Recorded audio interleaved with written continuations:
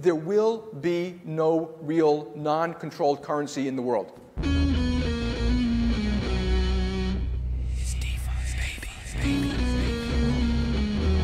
coming for you, banks. It's an exciting time to be involved in Bitcoin Cash at the moment. During that whole war of Lightning versus big blocks, like were we the bad guys? Were we the ones that weren't listening? Fundamentally, we believe in markets, transparency, and tokenization. Come on, you gotta come stronger than that, you know, like...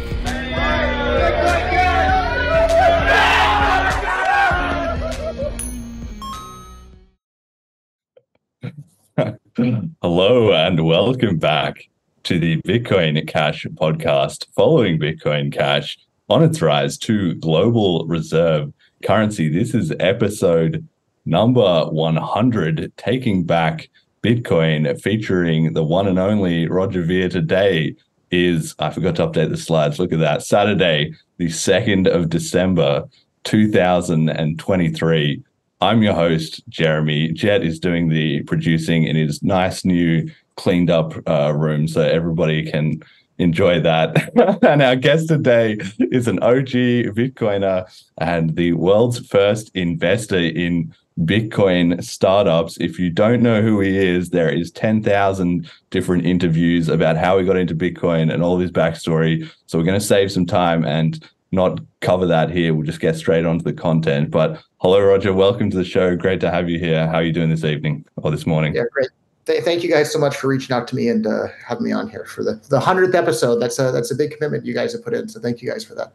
You are by far the number one most requested guest that we have ever had. Like sometimes people message me and say, oh, you should have this person or this person or this person. But you are by far throughout the run of the show. In fact, even when we did episode 2 or 3, people were always like, when are you going to have Roger on? When are you going to have Roger on?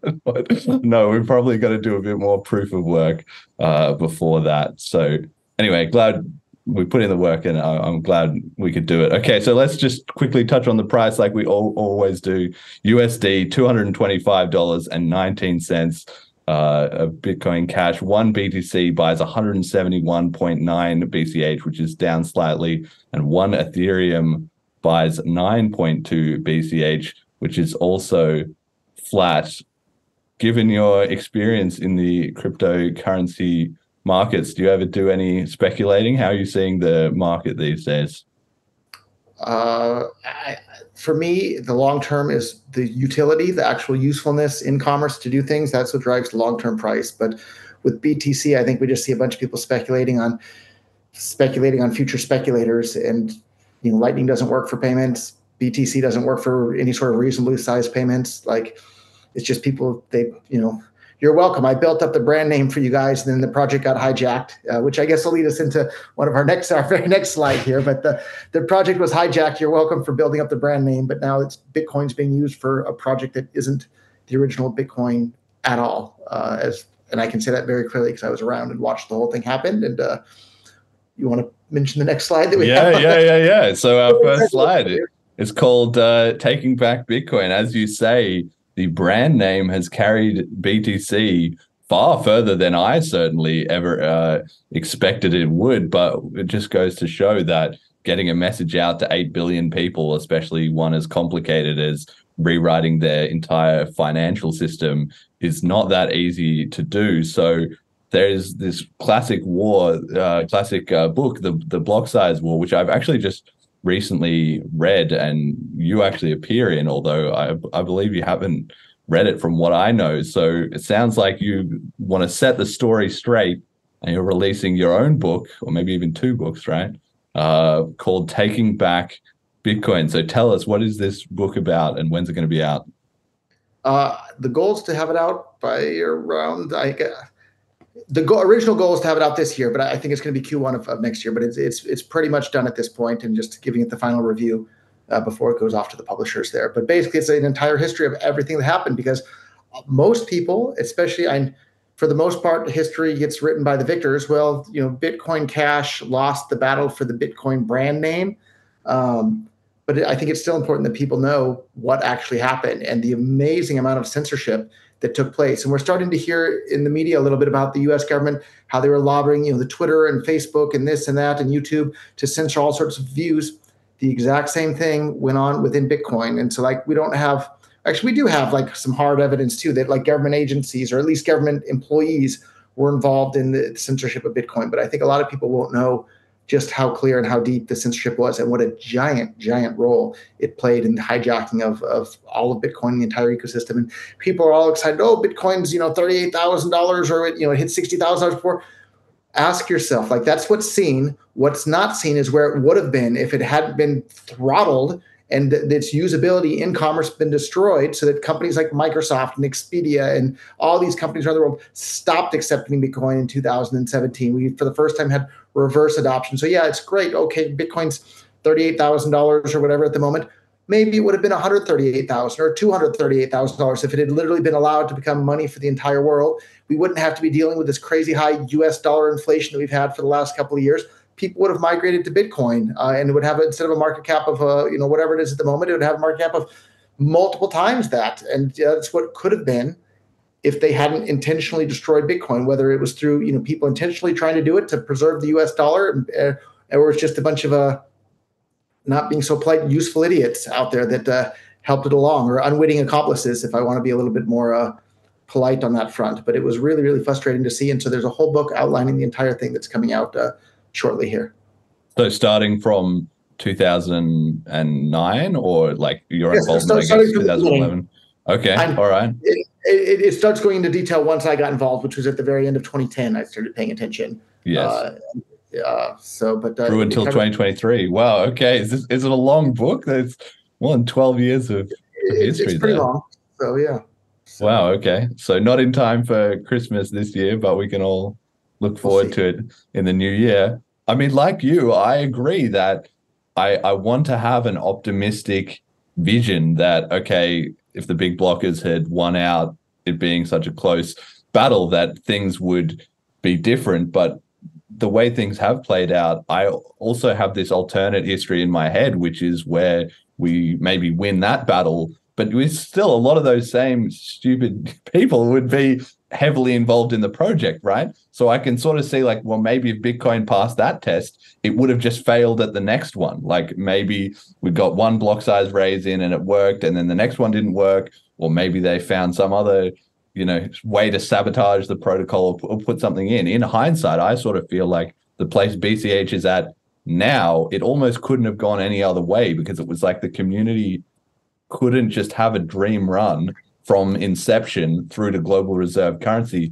There was always going to be a banking attack and a government attack, and it was always going to work to some degree. So the fact that we lost that one, and then one versus BSV and one versus XEC, but with a lot of pain as the community learned more and more lessons, in hindsight, I sort of feel like maybe it was always destined to be this way. Do you think there's any credibility to that kind of idea?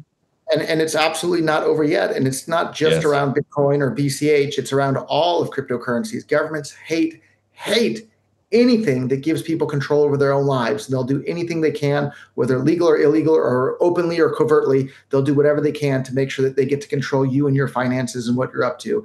And that's why it's so important that we build these permissionless, uncensorable tools to empower people all over the planet to be able to do whatever they want with their own money without needing permission from governments. That's the entire point of crypto. And if you're in it just because you want to see the number go up, you've missed the entire benefit to the world. Like, yeah, it's nice when the number goes up, but the real benefit to the world is putting people in charge of their own money.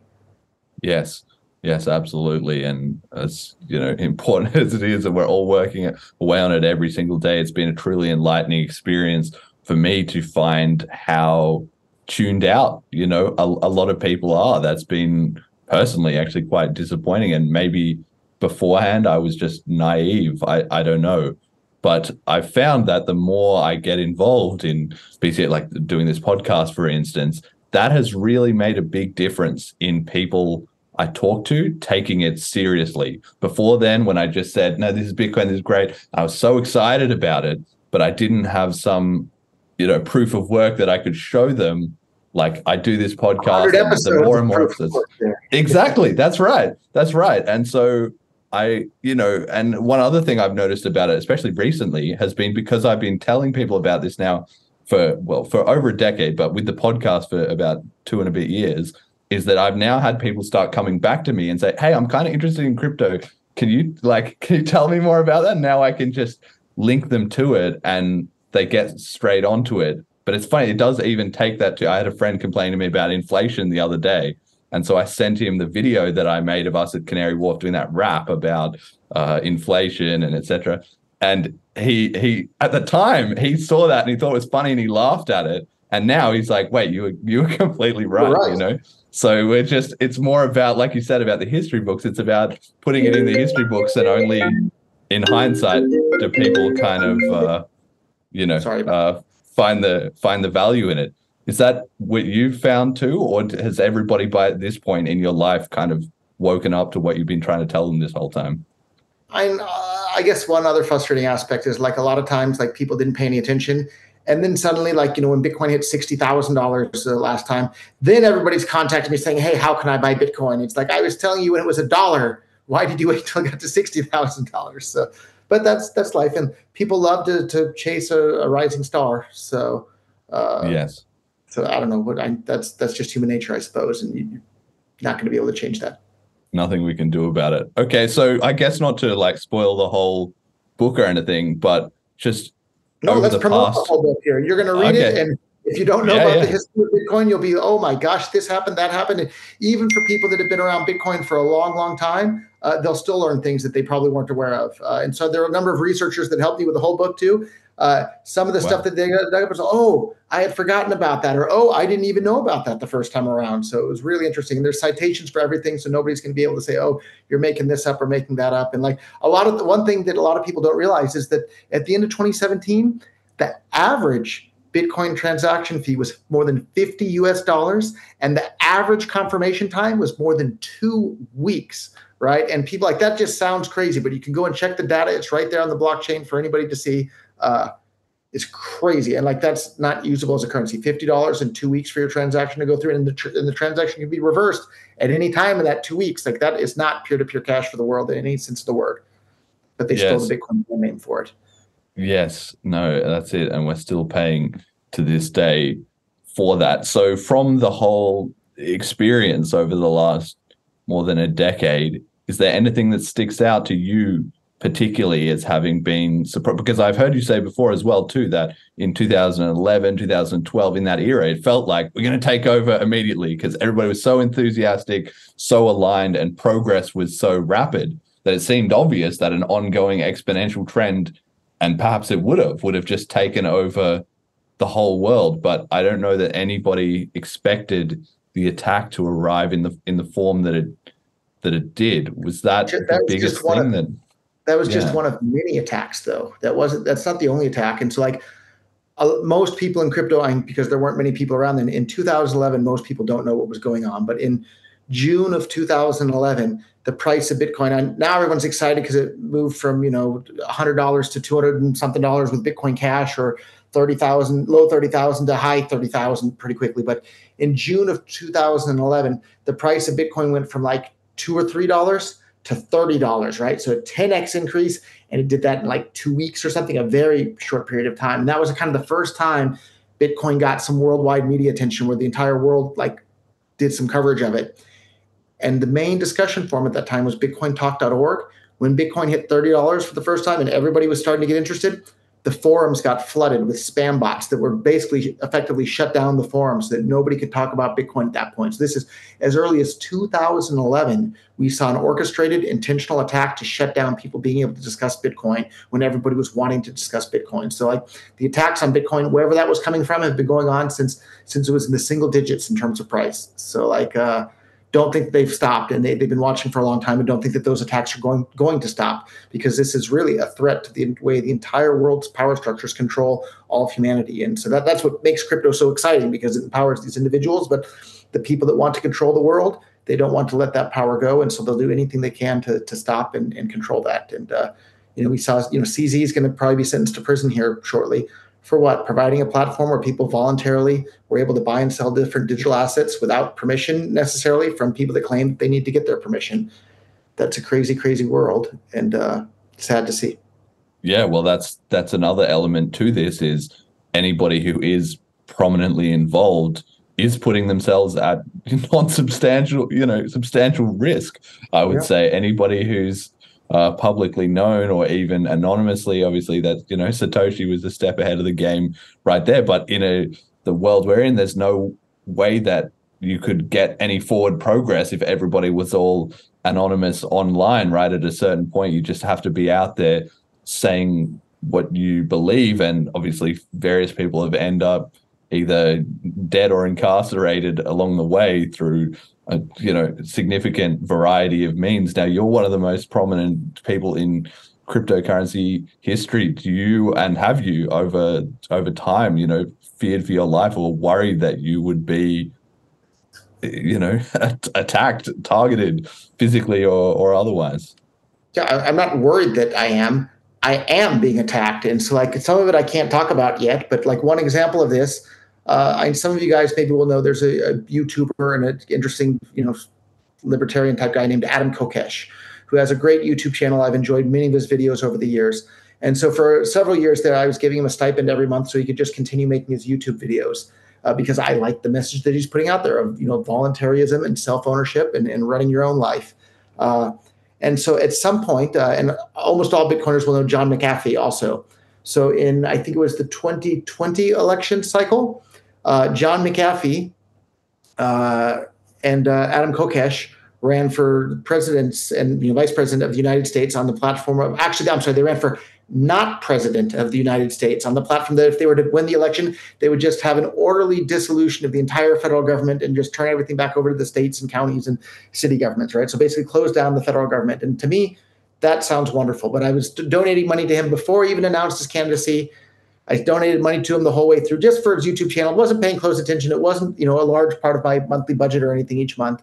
But then the United States Federal Election Commission, because I'm not a U.S. citizen and I renounced my citizenship back in 2014, they looked into prosecuting me for being a foreigner interfering in American elections, where they would want to send me to jail over this is what they wanted to do. And simply for donating money each month for years to a guy who makes YouTube videos, who ran for not president of the United States, I think they got like 6th place within the Libertarian Party nomination. And then the eventual Libertarian candidate got like 0.5% of the vote or something. So it's not like they came even close. Like, as much as I would have liked for it to have been a serious campaign where they had a chance, it wasn't even remotely close. And apparently they have like a tribunal where they decide whether or not to prosecute me for having given this guy money. And the tribunal deadlocked with the 2-2. And apparently when it's a deadlock, the default is for them not to prosecute. And my initial reaction was like, oh my God, that was so close. I'm glad I didn't get prosecuted for that and get sent to jail for giving money to a guy for making YouTube videos.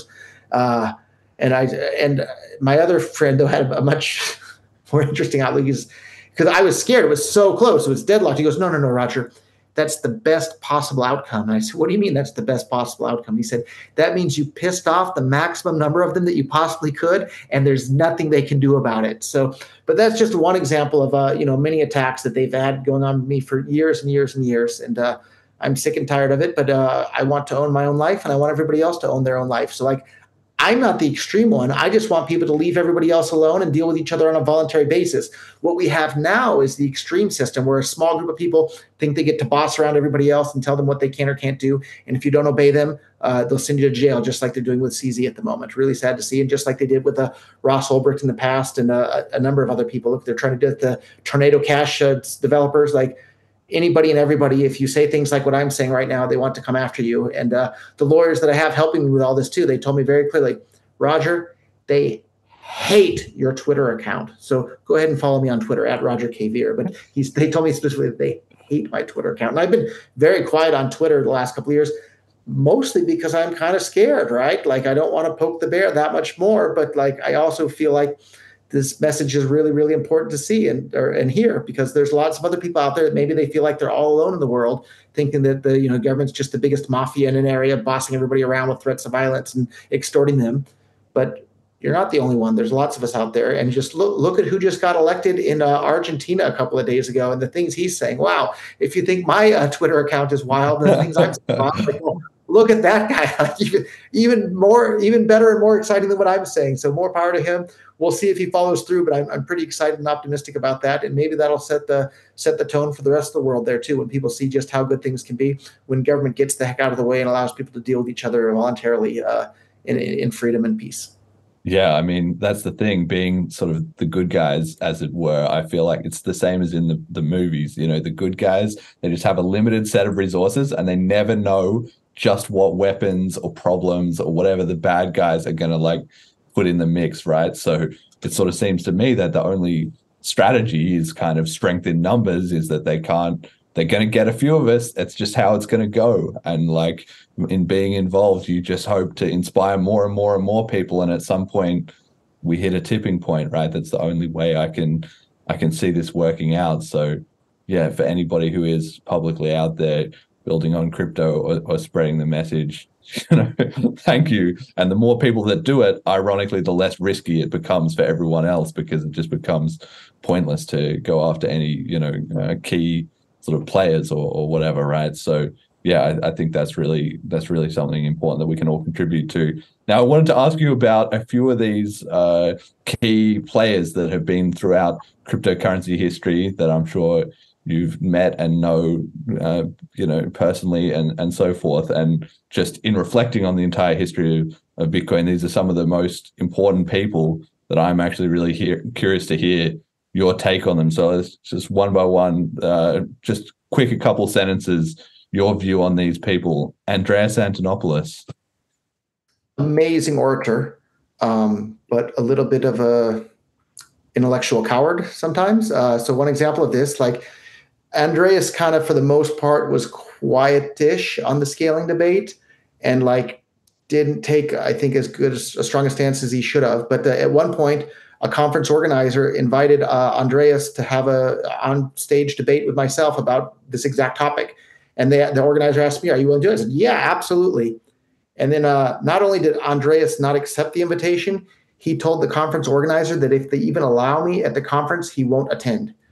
And that just seems really like intellectually cowardly to me. And like, I'm not going to hit him. We're just going to have an intellectual discussion and debate. And for him to like cower away from that was really disappointing, because he's someone that he's exciting to listen to. He is an amazing orator. He's done an amazing job of explaining Bitcoin and complicated concepts in simple enough ways for people to understand. He's done an absolutely fantastic job of that.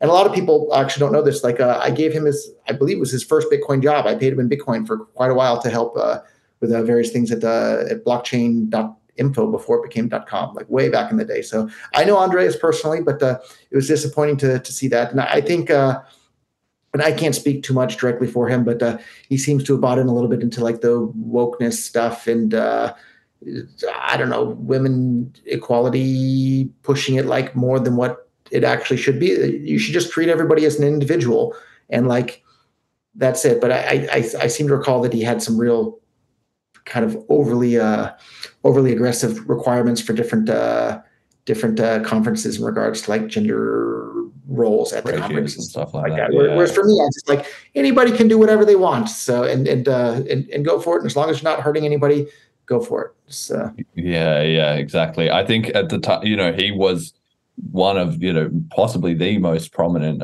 voice, along with, yourself and maybe someone like Erik up there, and really the fact that he did just shy away from that. It could have all tipped right there if he'd been a bit more forthright. And it's hard to say what he truly does or doesn't believe, because he's smart enough to, I think, have self-censored himself in quite a lot of scenarios. But it's hard for me to believe that he wouldn't have known, because he knows what Bitcoin is, and he's a dev. He's not the kind of person that could be easily fooled by technology doesn't get better. And we've seen this happen quite a few times, where people choose to say what's popular rather than what's true.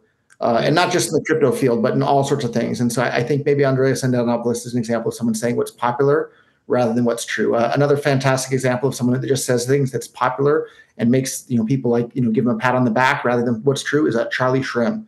Really disappointing for me. I was his first investor in BitInstant. When they prosecuted him, I stood up for him publicly, saying, "Hey, he's done nothing wrong. It's the prosecutors, the bad guys, for sending him to jail." And when he got out of jail, he had a choice in the scaling debate too, and he could say what was true and what he knew was right, or he could say what would make him popular, and he chose to say what would make him popular. That was really disappointing for me. So yeah. I know he still does some podcasts and stuff now. I checked in on it, and I even tried to sort of just debate him or stir him up a little bit in the comments, but he never wrote back. And yeah, I can see why it's never fun. Maybe he can make the same. He can make the same complaint about me that I made about Andreas Antonopoulos. Because to Charlie's credit, he invited me onto his podcast. But at this point, I don't really have many warm feelings towards him for having basically turned his back on the original peer-to-peer cash version of Bitcoin and just saying what's popular rather than what's true. So I declined his invitation to go on his podcast. So maybe he can make the same complaint that I just made about Andreas. He can make that about me. But it was really disappointing to see people, do what's popular rather than what's true. And I've always been and that's why I was in Bitcoin so early. Bitcoin wasn't popular, but I knew it was going to be true. And so I went out there and stuck my neck out for Bitcoin early on. I stuck my neck out for the truth about Bitcoin and the scaling roadmap and how Bitcoin got hijacked by a bunch of people who are openly hostile to the idea of peer-to-peer electronic cash. They openly say that they want the fees to be high, and they openly say that they want the transactions to be slow and unreliable for on-chain transactions. Like, that sounds like crazy talk, but if you go and look at what they say, that's absolutely what they say.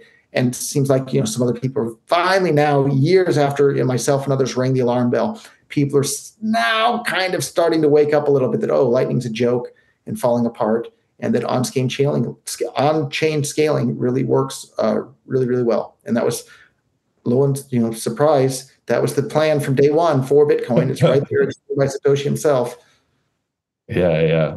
Okay, Erik Voorhees, what about him? Yeah, another person I think that amazing orator, amazing communicator, amazing writer, just really, really has an amazing set of talents there.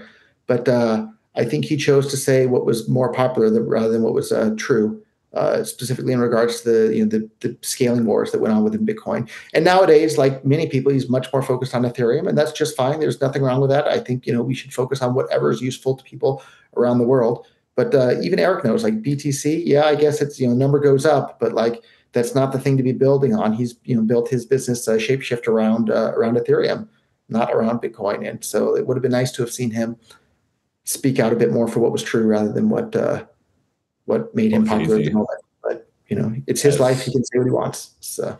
Okay, the one person on this list that I guess you might maybe have a positive take on, Jihan.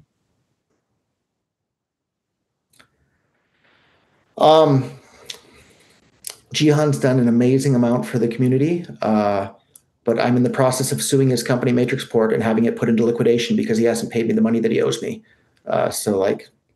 Really sad to see that happen. So Jihan owes me millions and millions of dollars, and he's refused to pay me so far. Really disappointing to see Jihan do that. And so maybe that'll bring us into, I know it's one of the future topics here, but in regards to CoinFlex, we can go into more detail on that now or later. But long story short is CoinFlex lied to everybody, lied to me, cheated everybody, cheated me, cheated Jihan. They destroyed the entire smart BCH ecosystem. They lied to everybody saying that they were suing me when the truth was that I was suing them and that they were the defendant the entire time. But there was a non-disclosure clause there, so I wasn't even allowed to talk about it. So I had to stay quiet the whole time while Mark was out there running his mouth, lying to the entire world, and I just had to stay quiet. Well, now everything's done. They settled with me. They agreed that they owe me hundreds of millions of dollars. We'll see how much. There's still a few more lawsuits that are going to take place, so I can't go into all the exact details there. But really disappointed to see Jihan initially, and I think now Jihan knows that he got fooled and lied to by CoinFlex. But it's really, as Mark Twain said, it's easy to fool a man. It's almost impossible to convince a man that he's been fooled. He has been fooled, yeah. And something along those lines. And I think that was the case with Jihan. He got fooled by CoinFlex and Mark there, but he's not admitting that he's been fooled, and he needs to do the right thing and give me my money back. All right. And anybody, if you're using Matrixport and their products, I'm in the process of suing them, and maybe they'll be put into liquidation here soon. So I advise you get your money out of Matrixport right away if you don't want to get caught up in that liquidation. And Jihan, if you watch this or when someone sends you the link, just send me my money and do the right thing. And if you really want to be a good man, you can apologize to me for believing the lies from CoinFlex now that I won the lawsuit against them. And I'm sorry, to clarify, they settled the lawsuit with me. They signed a settlement agreement where I got basically everything that I've been asking for to begin with. Okay.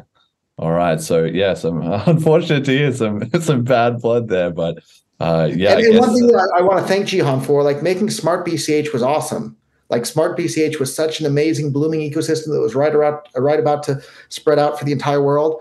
And then CoinFlex stole all the bridge funds and it didn't save CoinFlex anyhow, right? CoinFlex still went under. So they not only did they destroy CoinFlex, they destroyed the entire smart BCH ecosystem, and really, really, really sad to see that happen. And I was the one there. I couldn't talk about it publicly because of the non-disclosure clause, but I was suing to have CoinFlex put into liquidation, and I was suing them to treat all the smart BCH funds separately, like they had promised everybody they were to begin with. And if they had done what they had promised they were supposed to do, and what I sued them trying to get them to do, smart BCH would still be around in a great way and in great shape, and it wouldn't have had the problems. The biggest problem smart BCH would have had is that they lost the Flex USD stablecoin. But maybe by now we would have had, Tether and USDC and all sorts of other, equivalents like DAI and things like that would have developed. But instead, Mark and CoinFlex destroyed the entire smart BCH ecosystem, and he got nothing out of it for having destroyed it. Like he nothing. So really still disappointing. And again, there's some additional lawsuits still rolling through there. So I won't go into all the exact details, but I will tell the whole world right now, CoinFlex scammed you, CoinFlex scammed me, CoinFlex scammed the entire smart BCH ecosystem. They scammed everybody. They were all a bunch of liars, and nobody should believe them about anything ever again. And I'm glad to be able to finally clear my name in regards to that, because they scammed everybody, including me, and really, really damaged the entire Bitcoin Cash ecosystem by doing that. So don't ever trust anybody over at CoinFlex ever again with anything. And remember, Mark was out there lying to the entire world saying, oh, we're just having transaction backlogs. That's why you can't withdraw your money. Clearly, the transaction backlogs were a lie, and they scammed everybody by telling people that, oh, we just have transaction backlogs. Yeah, I guess that's my rant for CoinFlex for today. I'm still really, really furious about how all that played out.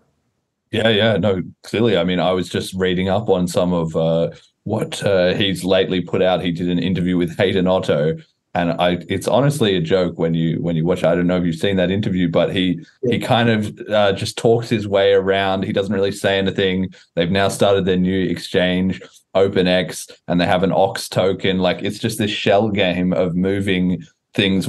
First it was going to be the RVUSD classically, right? And then they've rebranded this exchange.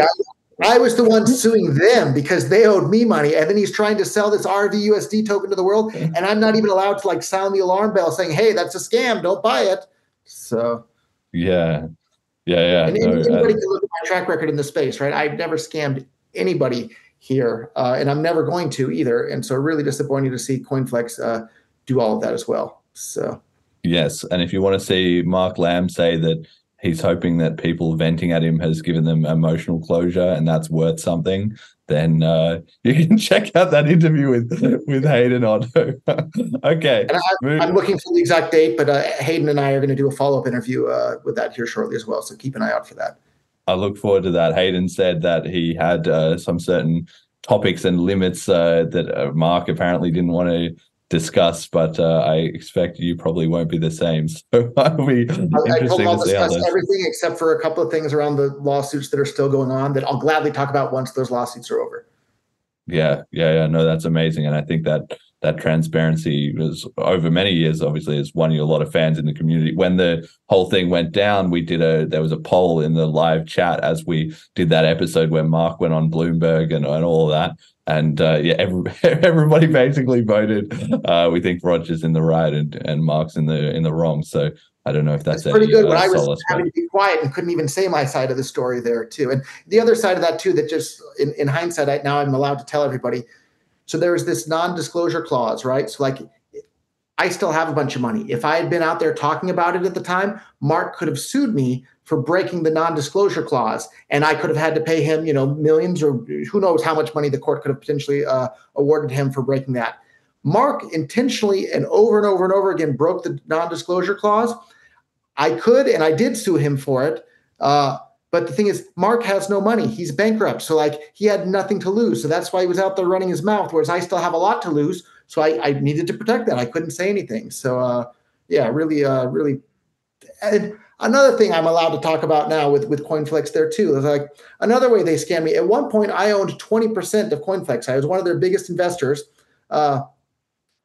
Mark sent me they said they were moving the entity from Seychelles to Grand Cayman Islands or something like that. And he's like, nothing changes with the equity structure. We just need you to sign this document. You have 20% before, you'll have 20% after, but it's in this different entity because for whatever reasons, and they sent me, I don't know, 30-page long document of real fine text. And stupid me for believing and trusting them. Like rather than reading every fine point in the detail, I just believed them. Okay, I have 20% before, I'll have 20% after. I signed the document and gave it to them. Turned out they stole half my equity. I was diluted by signing that from 20% down to 10%. Now the whole thing's worth nothing, so it's water under the bridge. But like, what a dishonest thing for them to do to one of their biggest shareholders there too. They stole half my equity. And I guess I should have read, all 30-something pages of the fine print or however long the contract was. But I believed them when they told me, oh, we're just shifting the registration for the company from one country to another country. But they told me the cap table didn't change at all. That was a lie too, where they scammed me. So like, don't believe those guys about anything for anything, and certainly don't. I at this point I have nothing nice to say about them. Is where I'm at. The Eduardo Saverin strategy, getting diluted out with the fine print. Goddamn, just goes to show it's history repeats itself. All right, so I mean, what about let's just actually one final rant too, actually on that. So like, what had happened, and so like I've invested in 100+ startups, and I'm trying to keep track of everything and help them all how I can. And so we filed one of these like motions with the court in Seychelles against claiming that I'm a shareholder of CoinFlex and that I have right to do that. And so like a CoinFlex in Seychelles. And then it turned out like a couple months earlier, 6 months earlier, I had signed the document where CoinFlex had moved from Seychelles to, Grand Cayman Islands or some other jurisdiction. I had forgotten, right? So much stuff happened. It wasn't a big thing on my radar. And then so it turned out when I filed this motion in Seychelles claiming that I was a shareholder of CoinFlex Seychelles, I had been up until a few months earlier, and then it had changed, but I had forgotten. And so then the court said something, and the exact like wording that the court uses, that like Roger filed a motion with like unclean hands, meaning that I claimed that I was an owner of CoinFlex Seychelles, but in reality I was an owner of like CoinFlex Grand Cayman or something like that. And so then Mark went on Bloomberg and everywhere else and saying, oh, the court has already ruled that Roger has unclean hands. I don't know if you remember him saying, Roger, unclean hands this, unclean hands that. Like, if you look at what it was for, like, it was just a confusion as to which jurisdiction the corporate entity was in there. And then Mark totally lied and spun that around to everybody about, Roger has unclean hands and the court already ruled that. So what a bunch of liars over at CoinFlex there. So, and Jihan, give me my money back. I'm going to wind up all Matrix Support, and every Matrix Support customer is going to have a real hard time when Matrix Support gets put into liquidation if you don't give me my money back. Okay, next one, Craig Wright. And Jihan said in writing he was holding my money at Matrix Support. Sorry to interrupt again. He was holding my money at Matrix Support because of what happened at CoinFlex. But now I won everything at CoinFlex. CoinFlex signed documents saying they agree I'm owed over $100 million, right? So like, Jihan, you were wrong. Apologize. Give me my money back. All right. Can we go? No. This is good. I just don't want to make you so mad that this all goes completely off the rails. But I think you need a chance to speak your piece, and this is perfect time to and if do Jihan it. wants to come tell his side of the story, invite him on. Jihan, come on the BCH podcast here and tell the world why you've been holding my money for like a year and a half now. So.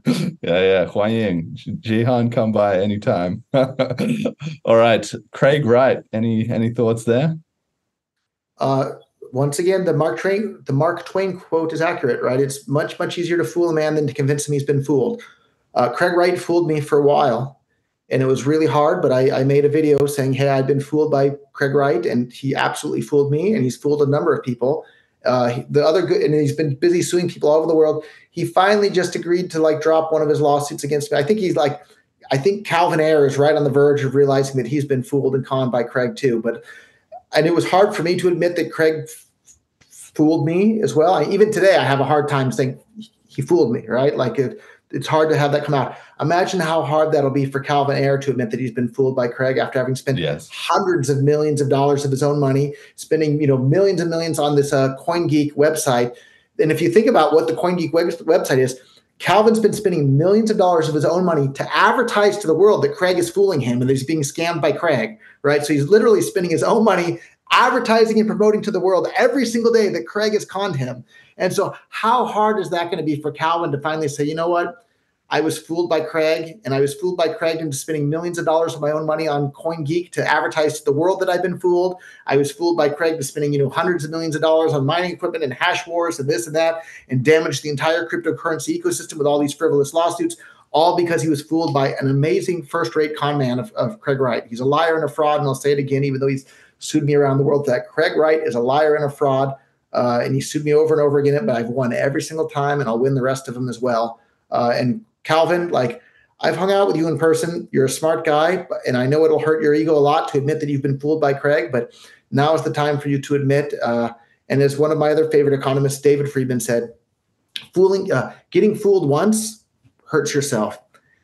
Or making a mistake once hurts yourself. But if you don't admit that you've made a mistake and then correct your actions, you're hurting yourself a second time. And so the longer, Calvin, that you refuse to admit that you've been fooled by Craig, you're just hurting yourself that much more. So now is the right time to, go out to the world and say, hey, I'm sorry, I was fooled by Craig too.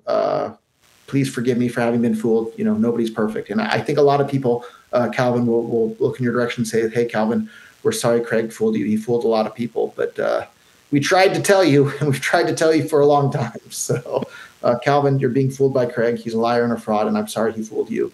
And I hope you can see that someday very, very soon. Have you seen any of the leaked emails between them? I didn't follow every last one, but yeah, I did see some of the fireworks and those leaked emails in between. Yeah, I think Calvin knows. So it's just about, once you realize that you're that far in, trying to find a way out, obviously is just so tough for him psychologically and socially and probably financially as well too. So anyway, we'll have the Copa trial in January. We'll cover that on this show, and who knows what the latest saga will be there. Okay, last one, Amaury. What are your thoughts there? I don't know. I met him in person a couple of times, and he's French, and so there's a cultural difference there between American culture and French culture. I feel like I was never ever anything other than very, very nice to him. Gave him and Bitcoin ABC hundreds of thousands of dollars, maybe $1 million plus. I'd have to go back and check my records. Gave them a lot of money, lots of support, did lots of really, really nice things for him and for that group.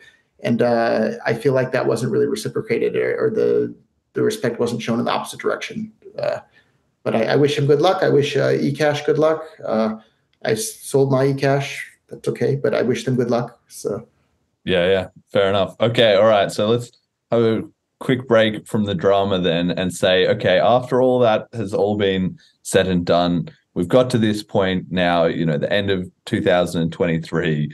Taking Back Bitcoin is the title of the book. I hope you've got something in there too about the future and how we're gonna win, how we're gonna turn it around. We're gonna come back, and maybe in 50 years' time, BCH will be the real Bitcoin and BTC will be this historical oddity that everybody looks back and thinks, wasn't that crazy? How we all believed in, COVID or whatever, right? So maybe, that's the game plan here. That's what we're doing. We're doing. How are you seeing the BCH community today? How are we doing end of 2023?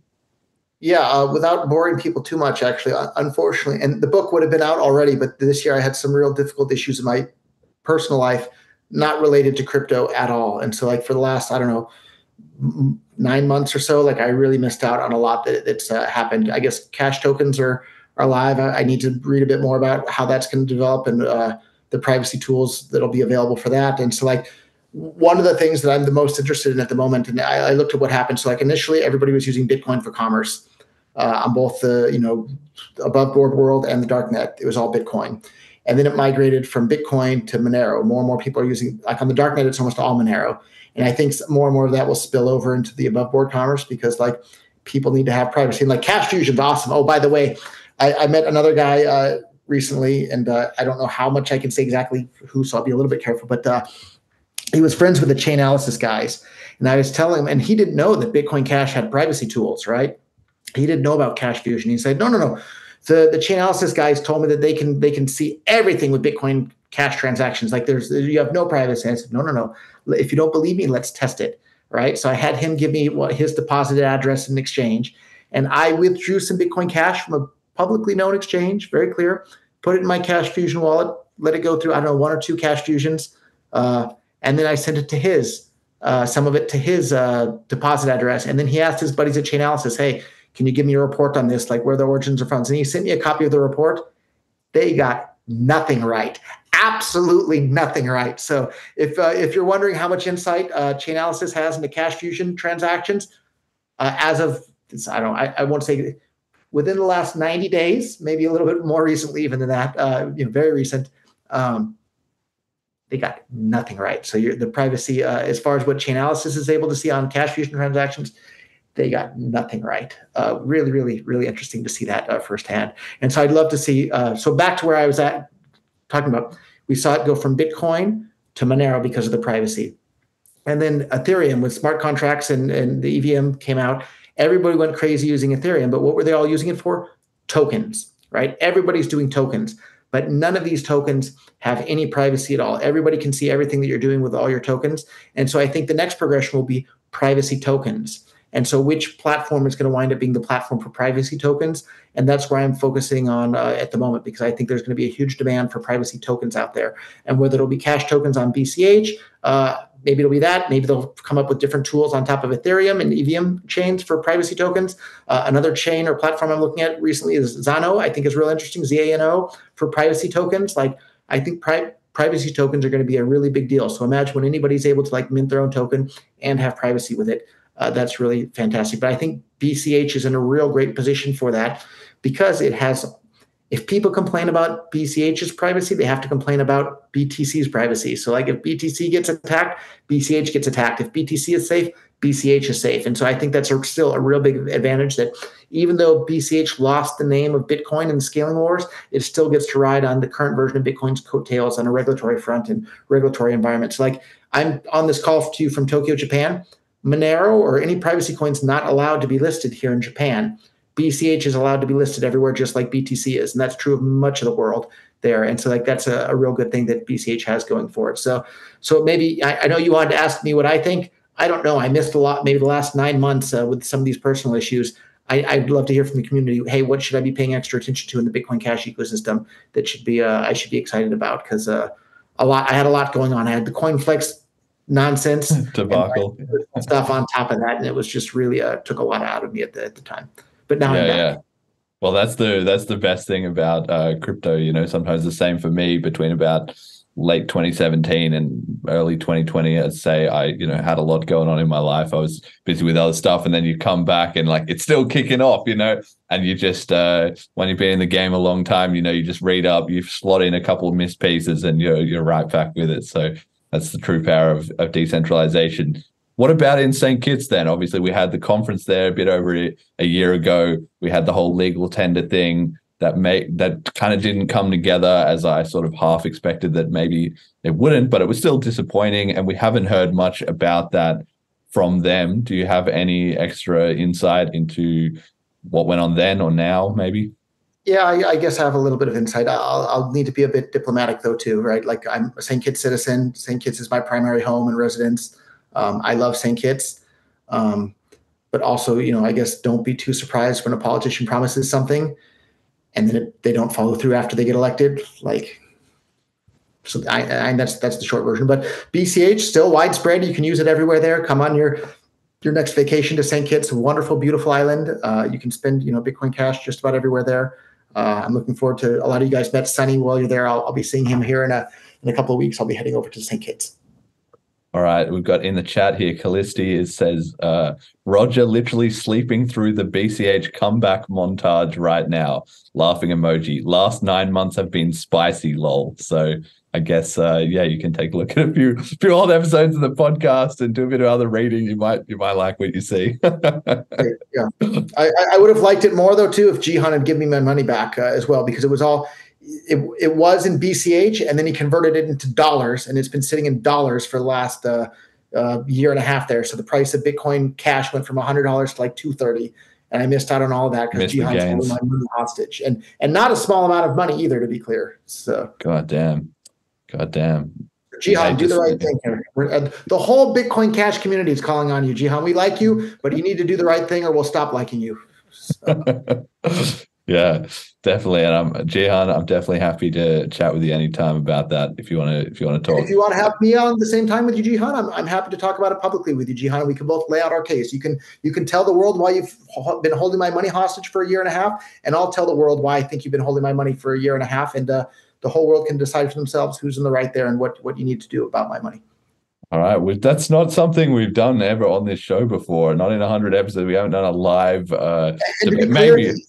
To be clear, I would be stunned if he does it. He won't do it because he knows he's in the wrong. He said in writing that he was holding my money hostage because of the CoinFlex situation. He said it in writing. So if you have your money at Matrixport, get your money out because I'm already filed with the court to have them put into liquidation.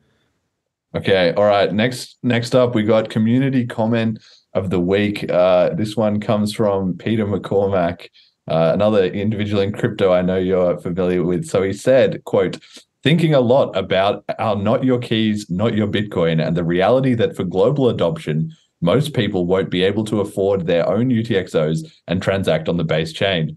That a high fee environment causes many issues for Lightning. Need to know more about scaling ideas, but the big question is, how can anyone who wants to use Bitcoin be fully self-sovereign and not be priced out?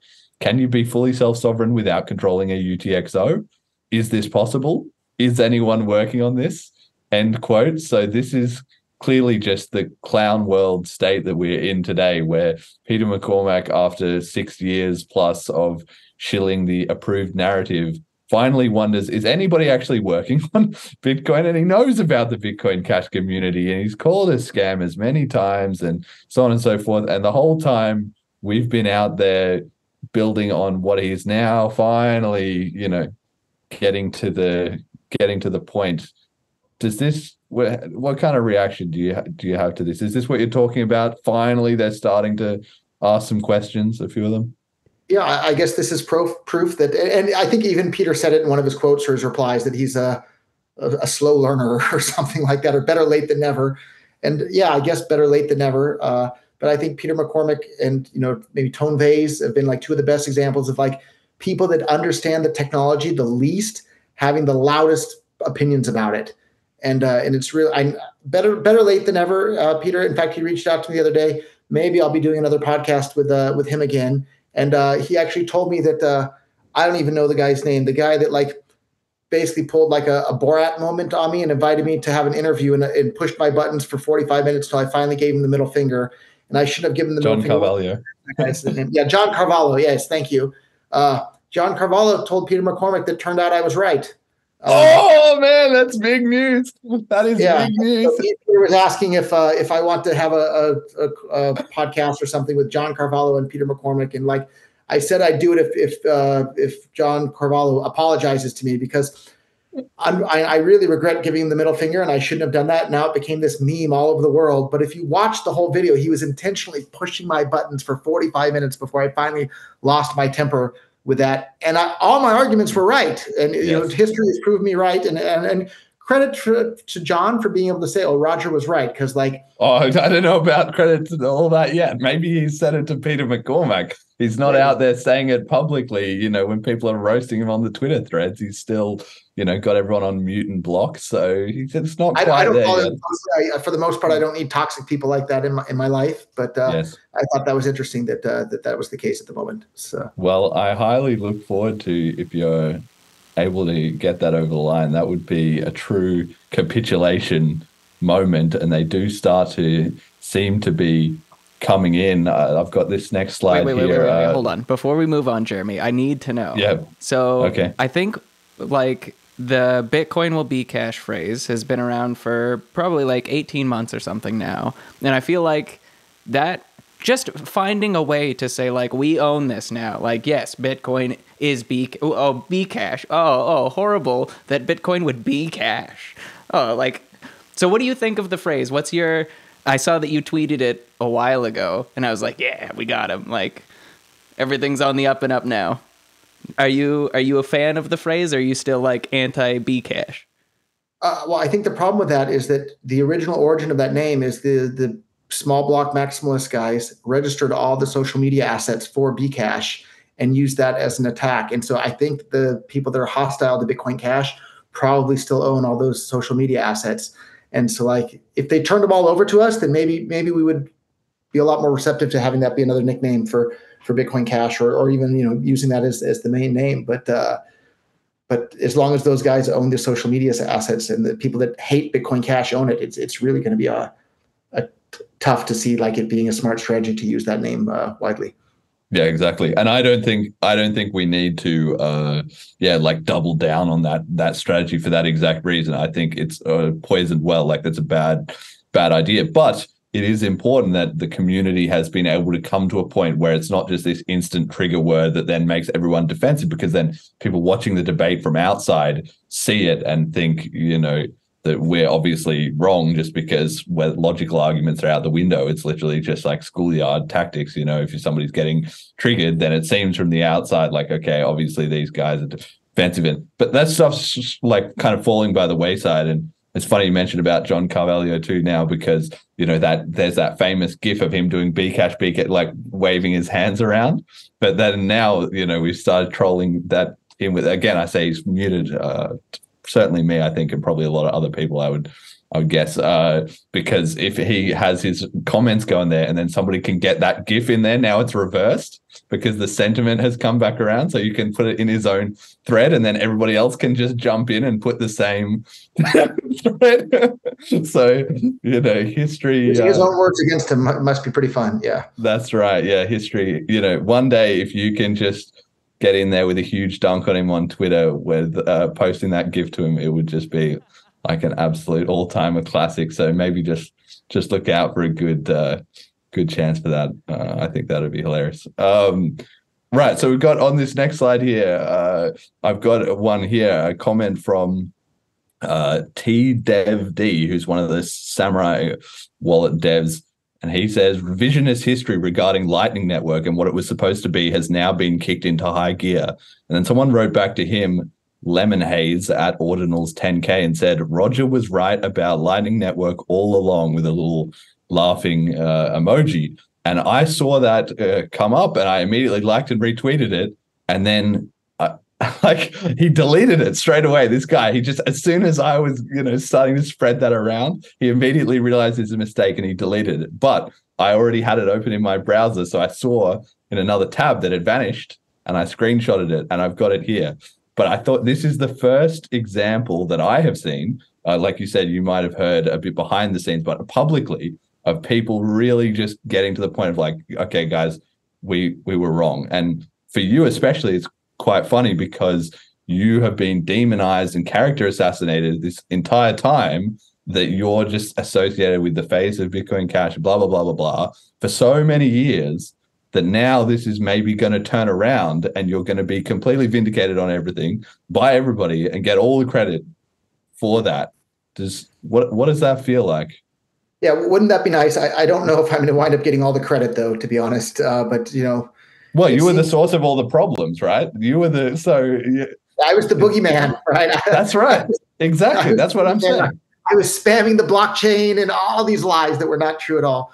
But I was ringing the alarm bell, like, don't take something that's working incredibly well, intentionally break it in the hopes that this new thing that doesn't work yet might come to take its place. And that's exactly what they did. And sure enough, the new thing didn't work and they broke the original thing. And here we are, 8 years later, and they're starting to realize, oh, maybe the original thing was working pretty well after all. So yes. But I genuinely think, that, again, there's so many people who don't know anything about anything really. But the one thing they know is that Roger Ver, BeCash bad. That's like their summary. That was the effect of the censorship, right? Anybody that came to Bitcoin after the censorship, that's all they were allowed to hear. And the censorship's still going on to this very day. And, I was watching some news clips earlier today, like, the United States Air Force built a bunch of censorship tools and they were trying to integrate them into the private sector so they could help censorship them. And then they were lobbying different private companies to adjust their moderation policies so that they can kick people off saying the wrong things about whether it's COVID or crypto. The government's out there trying to censor what people can say to hold the narrative that the government approves. And oh, surprise, surprise, the US government wouldn't want people to be using something that's a threat to the US dollar that works as peer-to-peer cash. But having a new asset class, there's plenty of asset classes out there. That doesn't threaten the dollar one bit, but peer-to-peer cash sure does. So I don't think it's a crazy, outlandish conspiracy theory to think that the government would intentionally try to disrupt peer-to-peer cash. And then on another totally unrelated note, I just want to give a shout out to people. Like, it sounds crazy, but look at all the evidence about the U.S. government having had alien bodies and alien spaceships or whatever these things are for decades and been lying to everybody about it. And this David Grush guy, Go and look into that. Wow, what mind-blowing stuff. Like, it looks like the government's been lying to everybody about aliens. So you used to sound like a total nutcase for talking about aliens. Now you just sound a little bit like one, but go and look at the evidence. It really looks like the government's been lying to everybody about that. And I've been going down that rabbit hole recently as well. It's really interesting stuff and seems to be true. I will need to catch up on that one. I'm a little bit. I can tell you haven't looked into it yet because it sounds crazy.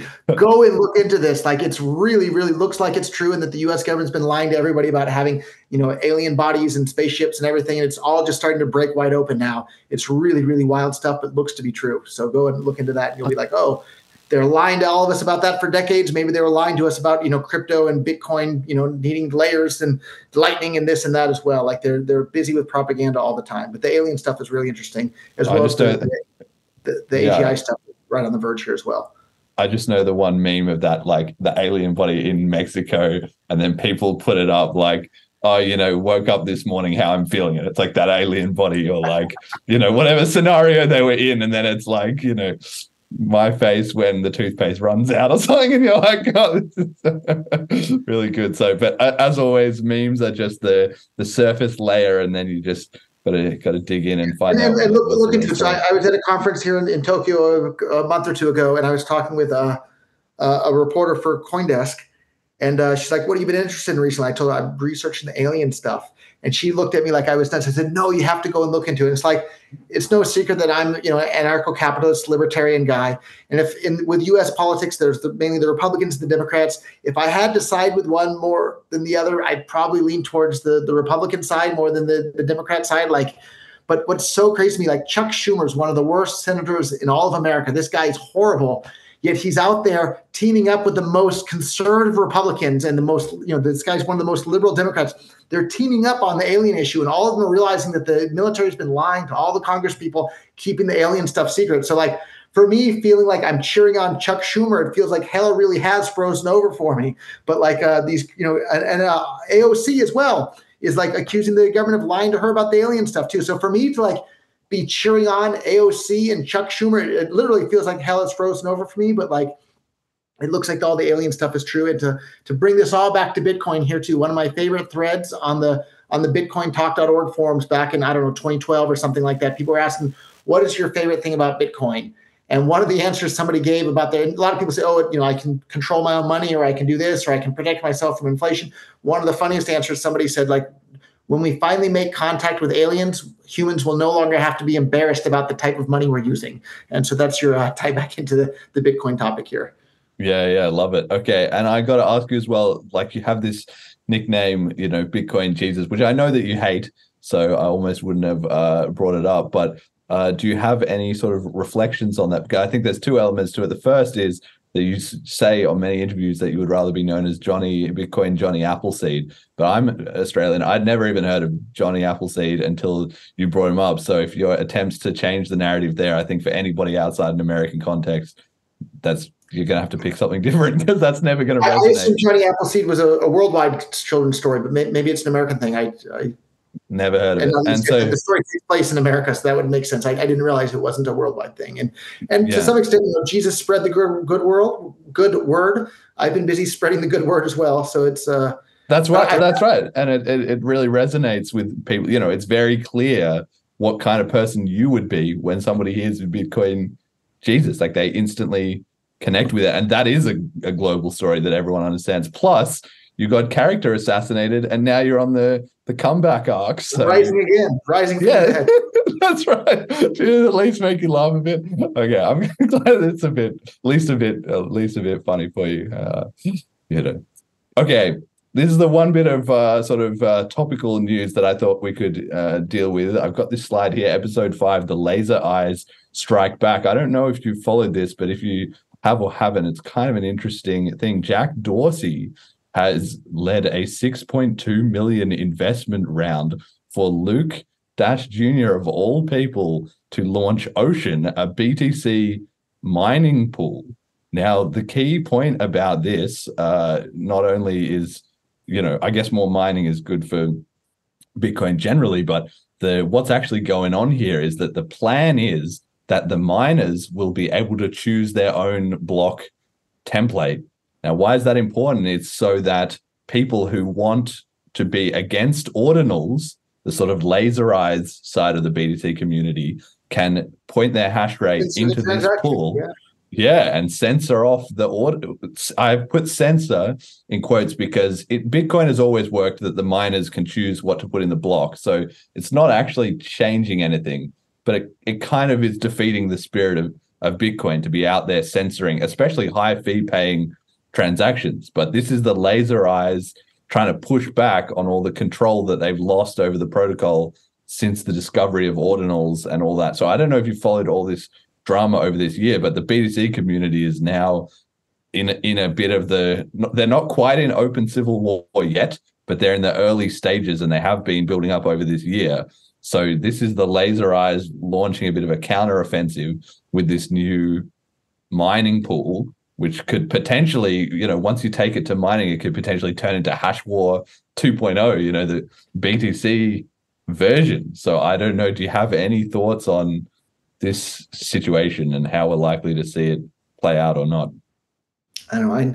I've met Luke Jr. in person quite a few times and exchanged numerous emails with him. And Luke Jr. is really, really smart and really, really crazy at the same time.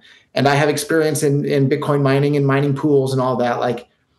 That's a real uphill battle. Really, really difficult thing. And so I think we'll see what happens, but I think that's Jack Dorsey's $6.2 million investment is going to wind up just being a $6.2 million gift or burn, proof of burn. The whole Bitcoin mining world and having an influence there. And as I saw right there on the front lines with the scaling war, and the big blockers had more blocks being mined than the small blockers, and trying to this and that, it's a real, real difficult battle. But, Jack Dorsey's gotten a lot done in life. Maybe he'll have more success there, getting what he wants out of that than I did with my attempts with Bitcoin mining and mining pools. But have you followed this whole Taproot Wizards versus Laser Eyes civil war? Do you have a favorite side or a take? The guy behind Ordinals, and I'm not an NFT fan. I'm not interested in NFTs at all. And then the guy, Casey Rotomore, or no, Udi and Erik. The guy behind the Ordinals. He's mainly a BSV guy, actually. Elon Moist, I think, is his Oh, right. Yes. He's involved. He's not. He wasn't the progenitor of it, but he's in the mix. Yeah. He was reaching out to me, asking me if I want to make NFTs and this and that, and I was like, I had zero interest. And then when I realized, oh wait, you guys are making this, and it's making the BTC maxis mad about how you're using it, maybe I will make some NFTs after all. And I haven't gotten around to it yet. I was distracted with some other things, but suddenly NFTs did become a bit more interesting to me. But I haven't had enough time to follow all the details closely, because from my point of view, with 1 megabyte blocks, Bitcoin has zero chance of becoming peer-to-peer cash for the entire world. I want permissionless cash for everybody. BTC, maybe it'll be a great investment. Maybe it'll make people a bunch of money, but it is not on the path to becoming money for the world. And I'm looking for what's going to become money for the world. And BCH still has a decent shot at that, but the competition is wide open at this point. And unfortunately, BTC could have been that, and probably could have been that around about now, but we lost years and years and years because of their stupid decisions in terms of scaling and rolling this out to the world. And now all the politicians are paying attention, and just, what a blunder. And I tried to tell them, and hopefully now in hindsight, some of them are starting to realize that, oh, Roger was right. But maybe that can be the new slogan. Roger was right. Yeah, we already got BeCashes were right on Twitter. Maybe we need Roger was right in there as well. Yeah. And so the two start stacking some bodies on that. Well, anyway, we'll see how it all plays out. But I think, especially if you get a chance to go back and listen, there's episode 80 and 89 of this podcast covered quite a lot of it and stuff. But it's just this fascinating scenario, because the Wizards thing all emerged out of an accident and created this two things. Suddenly a big shift in the BTC narrative, where suddenly they were like Ethereum, the whole digital gold was out the window, and it was going to be NFTs and scam tokens and blah, blah, blah, blah, blah, which some were celebrating and some were hating. But obviously the laser eyes who've been controlling the Bitcoin core and the saboteurs and all that, they were then suddenly on the back foot, without having somebody sneaking one in, into the actual repo. It was just already in there and nobody knew about it. And so now they're trying to sort of push back. But now both sides are in a bad spot because they're all in the boat together and they don't want to be. So we're going to see. My money is on the laser eyes to retain sort of control. I don't think the wizards are going to be able to get any. Like what would they do? Like if they try to raise the block size, they're going to cause another civil war and probably. Roger was right if they do that. Yes, exactly. We've already had what's his name, Eric Wall, got completely roasted by Vitalik on a space when Vitalik asked him, "Why don't you raise the block size to 32 megabytes?" And he just, So anyway, that's some good crypto drama. But I'm looking forward to the 2024 narrative arc of how that goes down. And I guess, you don't. What do you think? If it comes to civil war, who's going to win, laser eyes or wizards? I haven't followed the exact details closely enough, but the laser eyes are the original BTC maxis that hate the ordinals. Is that Yeah. Is that right? Laser eyes is who we were fighting. We were fighting proto laser eyes back in the day. And I saw just how dirty and what underhanded, immoral tactics those guys would employ, from everything from DDoSing nodes to spamming people's email accounts so they can't use it, to like anything and everything they possibly can. Those tactics are immoral, but they work. And so I think my money would be on the immoral, dirty players there. Yeah, me too. All right, got to ask you about bitcoin.com. So I don't know. Well, as far as I know, for quite a few years, you've been largely uninvolved there, despite being still the 100% sole owner. From my perspective, and from what I've heard you say in the past, you sort of gave control, to the team there and just trusted them to do their thing. And you've been busy with other stuff, so you haven't really been too much in the mix. But what I can tell you is that the BCH community, I think in a lot of ways, they feel let down about it, because obviously it's hard, because on one hand, bitcoin.com did so much to promote BCH and get it through the whole fork period and immediately afterwards, and build loads of infrastructure and so forth. But then over the long run, the wallet has just kind of had more and more ads in there. It's now launching Verse. Things have moved on to Ethereum and so forth. And I feel like it's actually just a case of terrible timing. Like maybe bitcoin.com jumped on the BCH train at the wrong time, and now they've jumped off it at the wrong time too, as things are starting to improve for us. So given that we've had to go out and I built the Lean wallet, and there's Cash and Eyes, and the community is just so frustrated with this situation that they've straight up made alternatives at great expense and cost to get around it. What's really going on there? Is it just I share your frustration. I stepped away from bitcoin.com a couple of years ago now, and the new CEO doesn't seem as excited about Bitcoin Cash.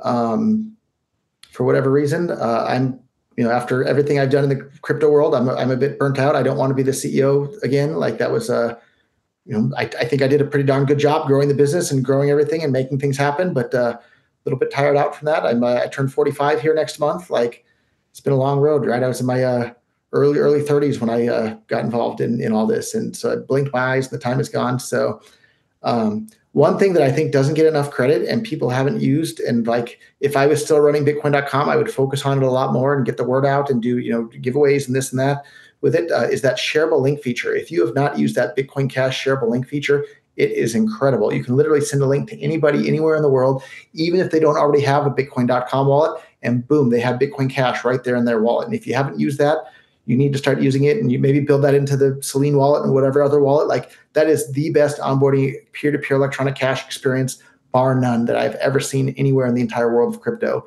And I think they need to do that. And for those that were around and remember the gifts.bitcoin.com, I tried using it the other day and it was broken. Maybe I'll need to complain to them again. But they need to change those links to being the same as the links, just a QR code for the links from the shareable link feature in the wallet. That's such a powerful tool for Bitcoin Cash, and only cheap UTXO chains have the ability to do that.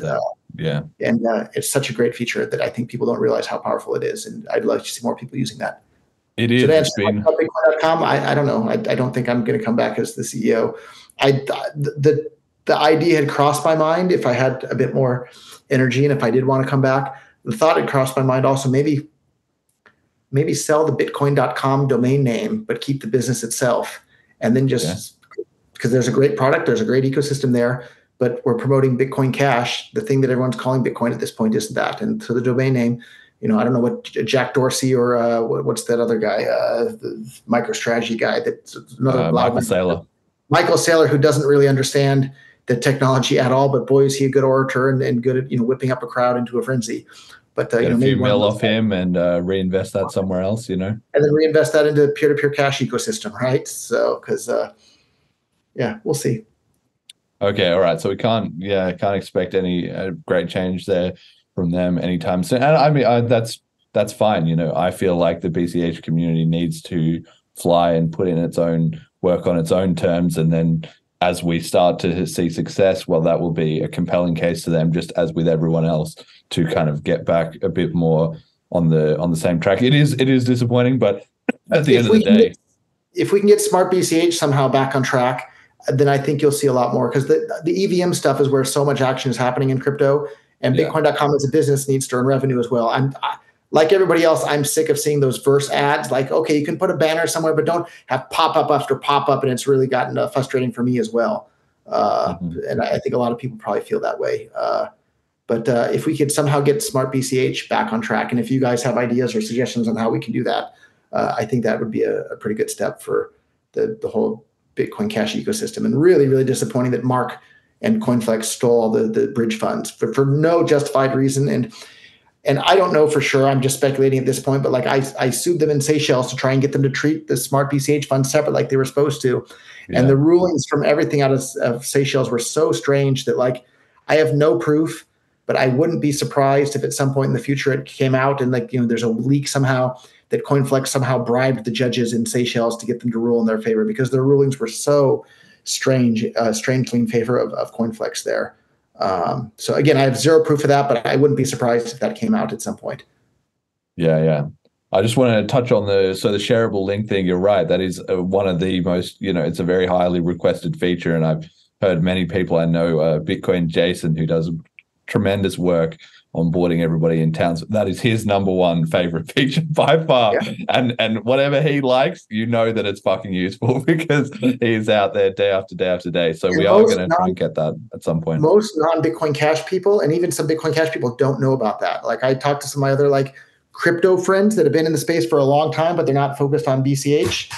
They don't know about it. And I sent it to them like, wow, that's awesome. Why don't more people know about this? So send a shareable link to your friend that's already in crypto and show them how it works, because I think that's such a powerful tool.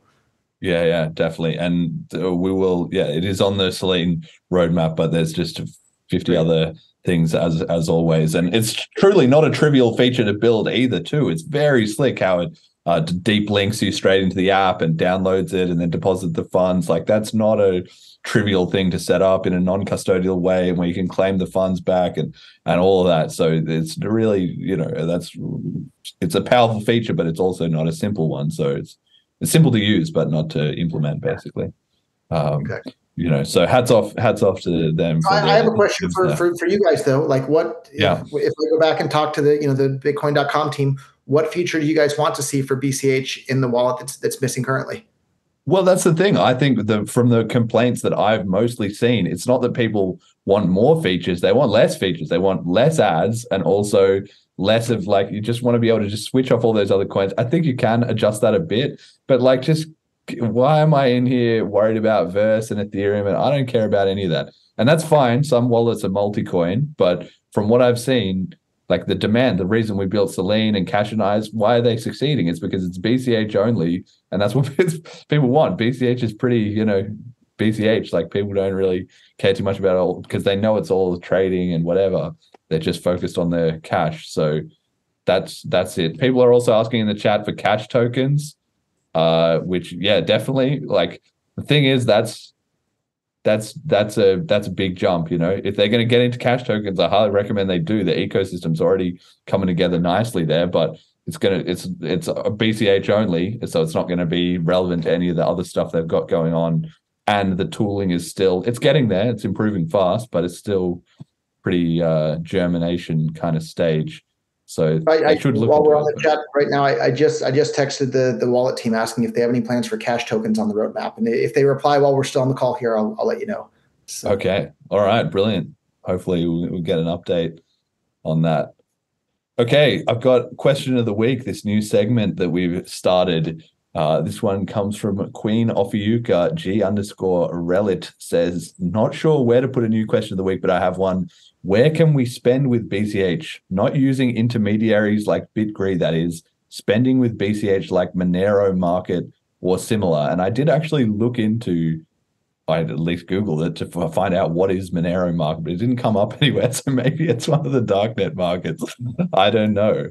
But yeah, I don't know what Monero Market is, but I assume she's asking about online. If it's offline, take a visit to St. Kitts or Argentina. In Buenos Aires has huge Bitcoin Cash adoption as well. Take a look at map.bitcoin.com, and Slovenia as well. Huge Bitcoin Cash adoption. These are for physical shops. And then online, I don't know, there's like 1 million plus BitPay merchants. I think I forget the exact number, but some huge number. You can pay with BCH, all those. I buy domain names at Namecheap with Bitcoin Cash. There's all sorts of places there. So yeah, take your pick. Yeah, it was a bit of a weird question because it says not using intermediaries like BitGree and Purse and that kind of thing. And even so the BitPay stuff, like that's almost sort of falls into that category. So I feel like really the answer is onboard people around you, which is not easy to do necessarily, but that's by far the most. Yeah, exactly. Send us a shareable link. By far the people around you. And the best thing is people that you have a personal connection to who are running a small business, I've found, because they're the ones that are most open and to thinking about it. Because if you're like their mate or whatever and you pay them with it one time, they will support, and we've heard about this before from other onboarders, they will support it just because they have a relationship with you, even if nobody else cares about it. And at the same time, that will give them the experience and it will sit in the back of their mind and they'll think, yeah, maybe there is something to this. And then in a year or 6 months or whenever they get interested, then they will come back to you for more info on it. And then you can go from there. And especially if it is a business that you go to, frequently, you might be in the position where other regulars that are there or what have you. And then you can also spread it to them. And then the business owner sees that happening. And then you build up a little community because then the third person you onboard. That exact situation exists in St. Kitts. You have all these merchants that are taking Bitcoin Cash, using that Bitcoin Cash register app shouldn't be underestimated as to how useful a tool that is for physical adoption. And a lot of people don't know about it. There's a web version as well. If you don't want an app from the App Store, you can go to POS, like point of sale.cash, and you can use a web version of the exact same thing there as well. And you see this all over the place in St. Kitts where people can, pay in Bitcoin Cash and the merchants are liking it. Everybody's liking it. It works so well, and you're, have access to worldwide payments from little tiny islands in the Caribbean. It's really a powerful tool. Yeah, simple and effective. And I was personally, very impressed by my time in St. Kitts. It's got to be, the most crypto adoption in the world, probably. In Slovenia as well. And then I haven't been to Argentina for a long time, but I hear rumors that there might be another Bitcoin Cash conference happening in Argentina here sometime next year. So we'll see what happens with that. But I'd love to meet a lot of you guys in maybe Argentina the next time. Yeah, just to touch on that quickly, we had this week a bit of drama over some BCH conf in quotation marks. People came out of nowhere with a website soliciting to buy tickets for a fake Bitcoin Cash conference because there are, discussions ongoing like with Argentina and potentially some other stuff too, but it's all still in the sort of discussion phase being coordinated behind the scenes. And then somebody was like, oh, time for me to try and run a scam. So if you are seeing any BCH conf tickets, don't buy any. And if you see any in the future for any other real conferences, don't trust, verify, do your research. Before you send your BCH, you're not getting it back if you send it off to some scammers. So really just double and triple check that it's an actual real event, please, before you do, because this is just inevitable. And it's a sign really that the scene is growing, that people are like realizing, oh, there's money here, there's real consumers. So time to run a bit of a scam. Okay, I've got a few other questions that I just wanted to ask you, a little bit crypto, a little bit not, just things I've always been curious to know, really. So quick answers, or I guess answer as much or as little as you want. You've said in the past that business is just moving things from somewhere less valuable to more valuable. Can you expand or give any other entrepreneurial or business advice? Sure. So here's an example of this. So this is some Japanese tea I bought here. I think I paid 150 yen for it, which is like about $1. And the reason I bought this for, let's call it $1, is because I value the tea more than I value the dollar. But the company that made this tea values the dollar that I gave them more than the bottle of tea. And so I'm drinking this here while I'm on the call. This is great. They've helped move this tea from, the water where they got it and the tea leaves from somewhere else, from out in the woods somewhere, into my house. But another example of that, here's the bottle cap for that tea, right? This is made of plastic. So they moved the oil out of the ground somewhere into a refinery, and the refinery, sold molded it into a cap and then sold it to the bottling plant for the tea company. And the bottle cap, this oil that used to be oil sitting on top of this bottle, is now worth more than the oil when it was in the ground. So it's just moving it from where it's worth less to where it's worth more. There's all the parts that are in my iPhone here. They moved them from all the way around the world individually where they were worth a little bit less to now it's in an iPhone where it's worth way more. That's all anything and everything is for any business, is you're moving things from where it's worth less to where it's worth more. And there's a fantastic essay called iPencil, or you can watch a YouTube video called iPencil that explains those sorts of details. It's amazing the amount of effort and collaboration from people all over the world go into making things as simple as a pencil or a bottle of tea. But all of those things are people moving those resources from where they're worth less to where they're worth more. And it sounds so simple, but if you stop and look at it, and even software businesses, you're moving the time and effort and labor from doing something else to where it's worth more, and more people can take advantage of it. And all these AI developments with writing code, and I think more code on GitHub now each week is being written by non-humans than humans. This is a real point in civilization. It's really, really about to change in a big, big way here. So then, like you say, it's moving from where it's worth less to where it's worth more. And once you understand the mechanics of an economy, that's simple. But I think the harder part is how do you know you're onto a winner? How do you see that opportunity that something could be from here to make money? So that brings us right back to cryptocurrency. It's the money. It's the prices of things. It's when someone's willing to pay you to do something, that shows that they value it. And if you're willing to do it, that means you value the money more than the item. And so for example, out in the living room here, there's a TV. I valued the TV more than the money that I paid for it. The TV store valued the money that I paid them more than the TV. So now both of us are wealthier after we made the trade. And the TV store bought the TV from the TV factory, and they paid some lower amount of money to the TV factory. But the TV factory valued the money more than they valued the TV. And then the TV factory bought all the components for the TV with money. All the component manufacturers valued the money more than the components to make the TV. And the employees that were working at the factory, they got paid for their time at the factory. They valued the money more than they valued their time at the factory. So everybody at every step of the chain here that's exchanging things voluntarily, they're all better off after the trade happens. Otherwise, they wouldn't make the trade.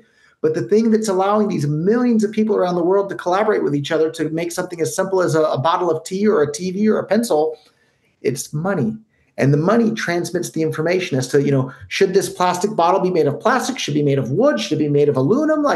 We don't know until we have a pricing system. And the pricing system transmits that information to, if the bottle should be made of gold or plastic or whatnot. And so the more easily the money can flow around the world, the more effectively everybody can collaborate with everybody else to produce the most things for the most people at the lowest cost all around the world. And that's why peer-to-peer cash is so incredibly important, because it allows that information to flow more freely. If that information can flow more freely, then the entire world can progress much more quickly than if governments are blocking the flow of the money for this and the flow of the money for that, and they're wasting time for this and wasting effort for that, and they're preventing the world from becoming as prosperous as it otherwise would have been. So that's why peer-to-peer cash is so incredibly important. And so it's so incredibly frustrating that the adoption of peer-to-peer cash for the world has been delayed by these scaling civil wars and everything else, because it's just like compound interest is amazing, compound economic growth is amazing too. And so we've missed out on a number of years of having the benefit of peer-to-peer cash for the world. That time and that growth will never come back because it's compounded year after year after year. And that's water under the bridge that's never coming back. That's economic growth that we're never going to recapture to where we could have been if we had had that all those years along the way. So it's so incredibly important to have the free flow of money around the world, because it transmits the information to allow people to collaborate more effectively. And everyone likes to say, oh, capitalism is, cutthroat competition. yes, it's competition, but it's competition to see who can cooperate the most effectively. So it's a competition to cooperate.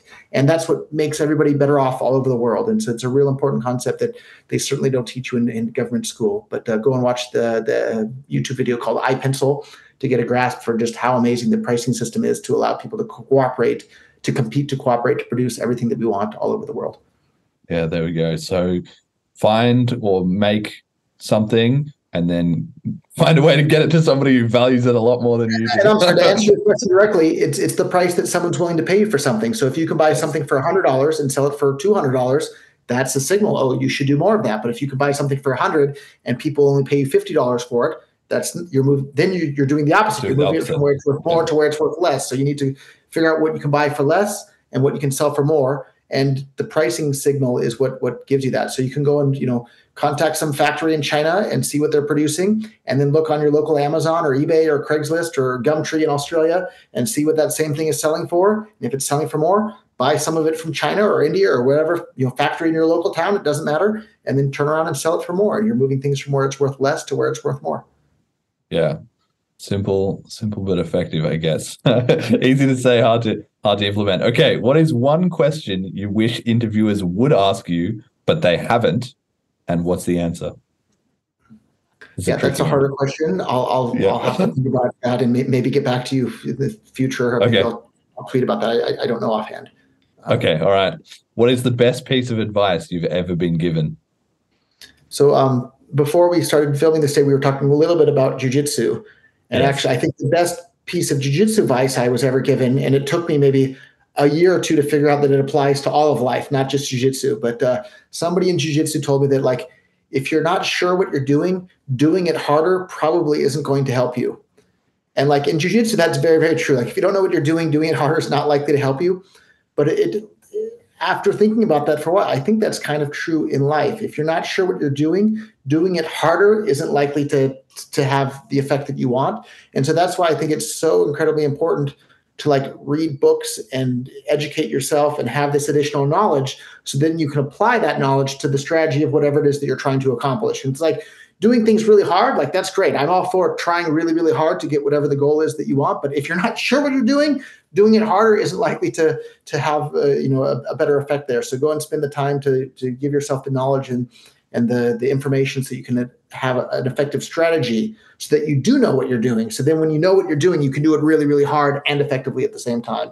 And so not only does that apply to jiu-jitsu, I think it applies to all of life, but it was somebody in jiu-jitsu that gave me that advice. And I thought that was really great.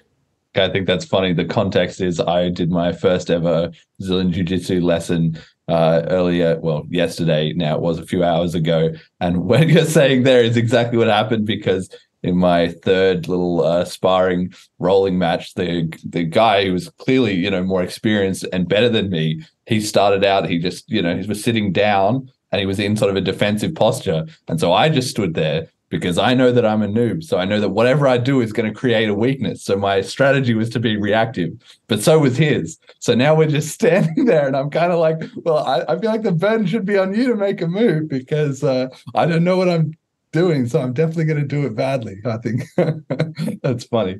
That's very true to life. Okay, if you could have dinner with anyone alive or dead, who would it be? I don't really feel much of a need to have dinner with anybody, because all the interesting people that they wrote a book. I can read their books. Reading their book is having like a multiple hour long tutoring session with that person. So go and pick up some of these people's books that you're interested in the ideas. And luckily I've had the chance to have lots of interesting dinners with lots of interesting people. But and some of the books that have really influenced me, of course, various Austrian economists, like Murray Rothbard, of course, Ludwig von Mises, another, a person that's still alive whose book really influenced me a lot was Ray Kurzweil, The Age of Spiritual Machines and the Singularity is Near. And just what an interesting thinker. And I got the benefit of meeting his son at one point, but I would love to have a dinner with Ray Kurzweil. I'm sure there'd be lots of interesting conversations to be had there. And if you guys haven't been paying attention, and I think most people into crypto are, but like this, the singularity is near. This AI revolution is right there upon us. It's really, really incredible where things are getting to at this point. Okay, all right. I mean, there's plenty of people in history that haven't written a book. I guess maybe just the boring ones. I don't know. Like, has every you won't know interesting about it person today, right? if they're dead and gone and they didn't write a book, and even if they did a bunch of interesting things, like you won't really know about them. I guess so. If you're doing something interesting, maybe write a book about it or make sure it's documented in some way as well. It's other advice people out there. Fair enough. Okay. And what is the best behind the scenes Bitcoin story that nobody knows? I can't say that nobody knows, but one that's kind of I don't know, I guess a fun piece of early drama is there's another early Bitcoiner guy named Amir Taki, who came up with like Dark Wallet, and he was helping with 3D printed gun stuff. And like a lot of the stuff he's interested in, I'm interested in too. And he calls himself like an anarchist, and like, I'm okay with calling myself an anarchist too, but I feel like we're like totally opposite anarchists. Like, I want law and order. I just don't want it from like on high. I want, natural law and voluntarism. And I want my house to be in order. I want my hair to be cut. I want to shower on a regular basis. I want, to treat people, friends and family kindly. I think drugs should be legal, but I don't want to do drugs myself. Whereas Amir Taki, I feel like just like the chaos anarchist. And so in 2012, I think it was, or maybe 2013, there was a lot of buzz in Bitcoin about this website came up. I think it was like the bitcoincard.com, and it was called like Mycelium or something like that. And it was really a really slick marketing video. And it was like a little size of maybe 2 credit cards, like thick, and the size not like a credit card. It was like supposed to be like a peer-to-peer Bitcoin wallet that would let you send and receive Bitcoin from this little on your card. It was really amazing. And so the guys behind that invited me, Charlie Shrem, Erik Voorhees, Amir Taki, and maybe Ayre Miller, and maybe 1 or 2 other people out there, because we were like the, kind of the spokespeople for Bitcoin at that point. They invited us out to Austria to go and like see what they were up to and what they had built. And we got to see the prototypes of these devices, and it was really interesting. And they paid for us to go on a Segway tour, like those little 2-wheeled scooter things around Austria. And it was really fun, interesting tour. And like myself and Erik and Charlie and all the other, people, I don't think Erik would shy too much away from calling himself an anarchist as well. But like, we all had no problem staying with the group and following the tour guide lady, who was a very nice lady, explaining us about this and that. And we're going all over the town. Everybody could stay with the group except for Amir. He could not stay with the group, and he would always go off on his own on the Segway thing. And like the lady, the first, 5 times was very nice to him and said, like, Amir, I need you to stay with the group. Please stay with the group. We don't want you to get lost. Like, please stay with the group. And I don't know, by the 5th or 6th time, she kind of really let him have it and said, like, hey, Amir, you need to stay with the group, right? And then eventually at some point, like there was some girl with a sign that said free hugs. And like, okay, free hug, but like, Amir hops off his Segway and goes to give this girl a hug. But like a Segway, you have to like power it down properly. You can't just jump off of it. But he just jumped off of his to give this girl a hug. And the Segway then now has no rider. The Segway goes driving off by itself with nobody on it, goes across, I don't know, like 4 lanes of traffic, almost gets hit by a trolley car, and then crashes into a tree on the other side of the street, tips over, and the Segway is gyrating and shaking all around. And like, the Segway doesn't know what to do. And Amir sees that happened. Any normal, responsible person would say, oh my God, I made a mistake. I shouldn't have jumped off. And he'd run over to the Segway and try and like, turn it off or power it down or, try and help the situation. What does Amir do? He literally runs away. He just runs down the street and leaves the Segway gyrating there and just full on ran away. And then this lady powered down her Segway, runs over there and like powers down the other Segway. And she had to call somebody from like the Segway rental shop to come and pick that Segway up and bring it back, because you can't drive 2 Segways at the same time. And just really, really irresponsible behavior for he like literally just plain ran away.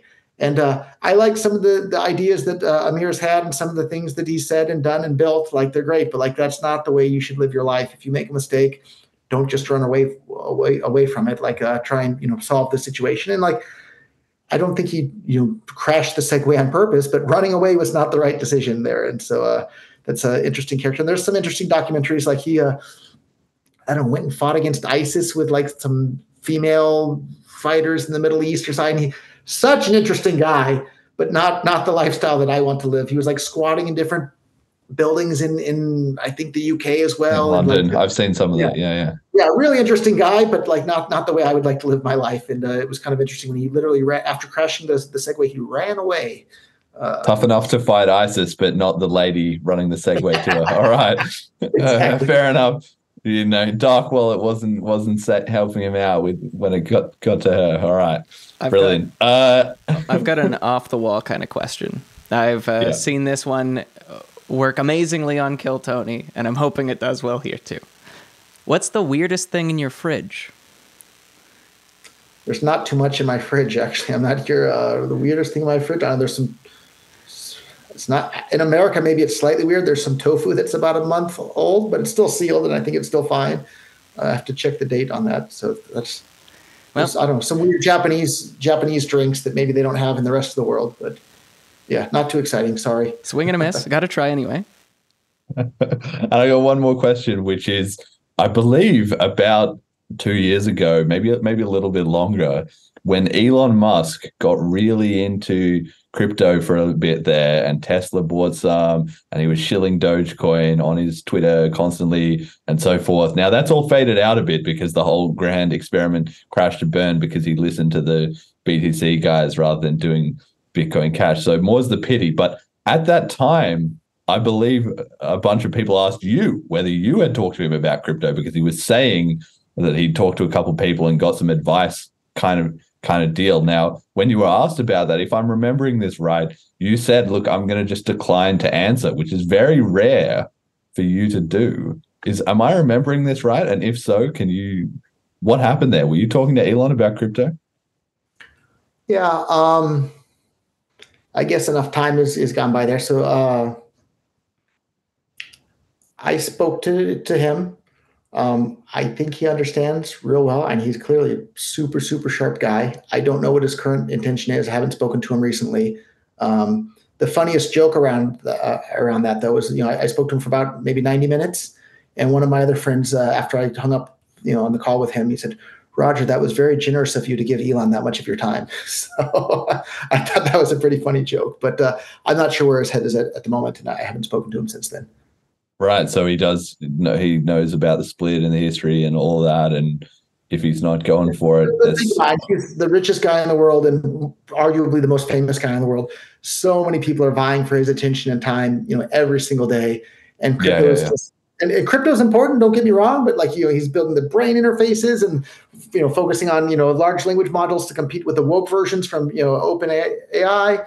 And he has all his Tesla stuff and SpaceX, and he's pulled a million different ways. And I've had a bit of a taste of that from just my own notoriety from my involvement in crypto, and it's draining and exhausting and really, really difficult on a number of levels.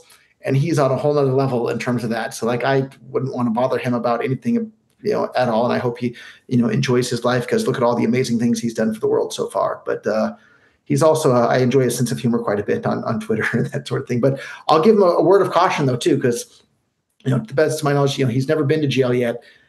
I love what he's saying, but he's risking a lot there by poking some of these politicians the way he is. So, please be careful, although I do support him. And the more he wants to poke, I'll be rooting for him. But watch out, these people, if someone says something mean and nasty about me, okay. If you say something mean and nasty about a politician, they try and send you to prison or worse. Yes.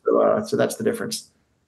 Right. Geez. Okay. All right. Well, that's certainly an interesting thing to know, because the community is speculating. Does he not know, or is he not looked into it? He can't be this stupid. He can't.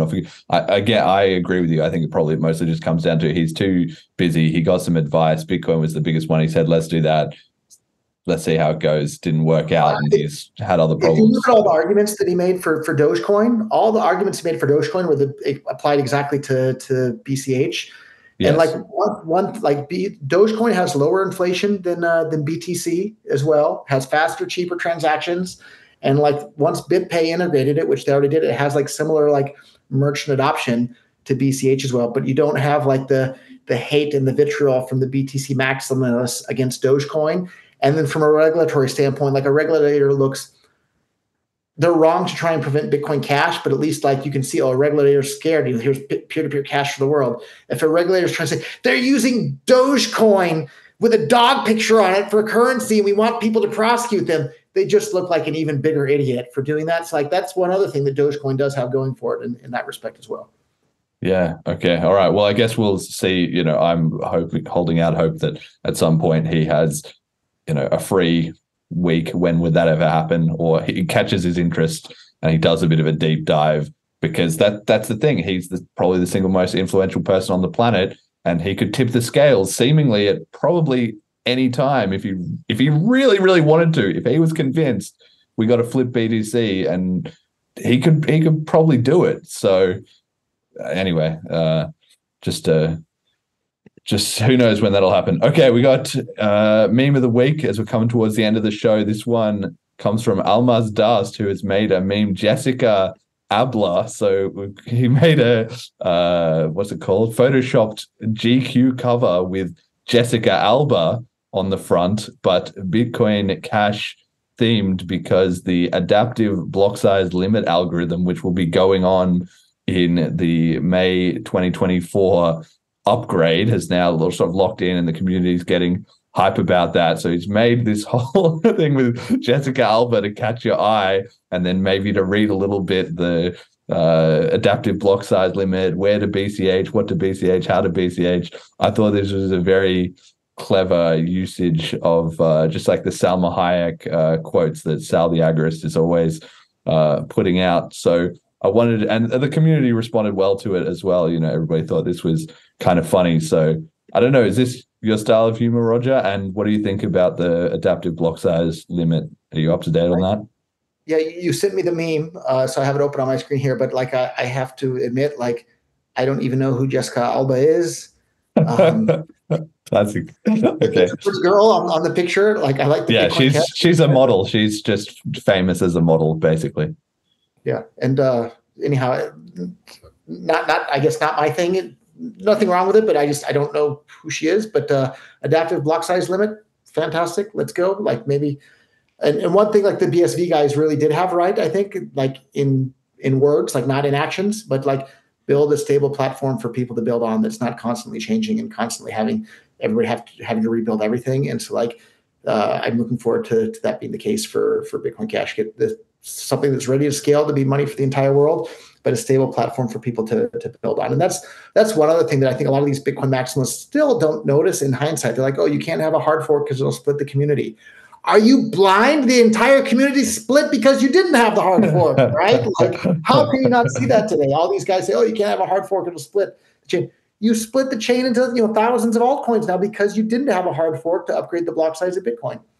Yes. Well, it's just like you said before. It's a few malicious actors seed a narrative, and then the rest of the idiots just repeat it blindly. And anyway, the ones that understand it the least are the ones that are the loudest, usually, as well. So. Yes, and of course, well, they're also the ones who are able to appeal to the other ones who understand it the least, because they're on the same level. So that's just the universe, law of the universe, karmic law of the universe. Okay. Final segment that we do on every episode of the show, message to the community. So just in your own words, what story, point of view, anything, feedback, message does the Bitcoin Cash community need to hear? It's up to us, right? There's no CEO of Bitcoin or Bitcoin Cash. So let's go and spread peer-to-peer cash to the world and use it every chance you have. Anytime you need to pay anybody for anything, try and pay them with cryptocurrency, and then take the fiat currency that you normally would have used for that transaction and buy more crypto with it. And the more we can do that, the faster this will spread to the world, and the sooner the politicians will have less control over all of our lives. Yeah, that's it. It's up to us.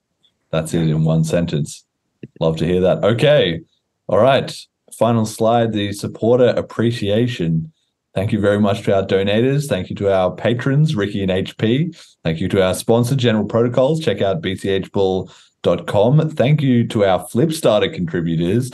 We just finished our third Flipstarter: Majamalu, Marcelo, Molecular, Shadow of Harbinger, Turek, Emergent Reasons, Imaginary Username, Cheapy, Cheap Lightning, Pat, Mini Satoshi, and Sandakas Man, Marius, all donated at least half a BCH to get on the mentions, and a few other people donated as well. So thank you all for that. It was a slightly more ambitious ask than my previous ones, and I'm very gratified to have it funded. I will be doing a sort of special piece of content to say thank you to the Flipstarter contributors. I'm not going to spoil any more about that, but we'll get around to that at some point. And yeah, thank you everybody for the faith and believing in the show. It's been great having you on board. It's been a great 100 episodes. So really glad of that. Everybody who's watching, you can check out the start guide, FAQs, links at bitcoincashpodcast.com. If you're brand new to the show, check out episode 85 and shout outs. Final word, Roger, who or what do you want to give a shout out to? Just want to thank you guys, the hosts, and everybody listening for helping to spread peer-to-peer cash for the world, because that's one of the easiest things and best things that we can do to make the entire world better for all of us. So let's keep spreading that message until the AI overloads take over everything. So that it might not matter, right? Jet, shout outs. Yeah, so I've got two shout outs for this episode, and the first one is to you, Roger, for introducing me to cryptocurrency. I think you were one of the first people that I saw spreading the good word back in 2016, and I was like, okay, I'm in. And the second one is to you, Jeremy. We've been going at this for, I think, I don't know what episode I started doing the production on. 26 it would be. So you've done 75 episodes. Yeah. Pretty amazing. I'm appreciative of the opportunity, and I'm glad that I also get to earn a little BCH while I do this. So. Yes, and likewise, my shout out's going to go to you, Roger, for being Bitcoin Jesus, even if you hate the name, and the decades of, coming up to decades, but the more than a decade of work on the whole project, and the amount of people that you've introduced is incredible. When you go back through history, the number of people that credit you as the direct source of their inspiration or how they truly got onto the Bitcoin message is absolutely unparalleled by anybody. So that's absolutely amazing, and you've just lifted so much weight in the community. It's been incredible. So thank you very much for that. And Jet, my thanks also to you for doing these shows constantly. We're pretty good about scheduling them regularly, and it's not exactly like it's a small commitment to be doing 2-hour shows plus the juicing and editing and all the stuff that goes on in the background as well too. So very happy to have hit 100 episodes. And I have in myself also reflected on the next 100 episodes. Going to be really interesting, because this has been about 3 years, and the last, things tend to be exponential. So if the size of the show keeps growing, and also as AI begins to sort of take over everything, might start to get kind of weird, but hopefully weird and wonderful. So I think that'll do it for the show. Thank you everybody for listening, and until next time. So I started realizing that if you can just find strength just a little bit longer, you will have a crew of people following you along the way. And that is another thing that no one can ever teach you. Because you're going to have to learn that on your own. You're going to have to figure out how to pull that energy out of your mind on your own. There's no book you can read that all of a sudden I have it. I've got the technique now. I know how to do it. Yeah. No, it's a grind that you have to start and finish on your own.